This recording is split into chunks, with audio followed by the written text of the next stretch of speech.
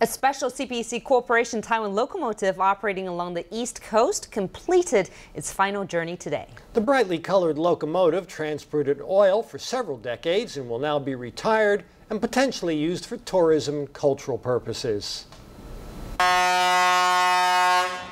This locomotive is entering the station on its final trip, as indicated by this red banner. Nicknamed Thomas the Train, the locomotive has been transporting oil for 30 years. Today, CPC invited senior conductor Peng Chun-shun to drive the locomotive on its final section of track. It's an emotional time. This locomotive has been transporting oil for nearly 30 years. Seeing it go makes me sad.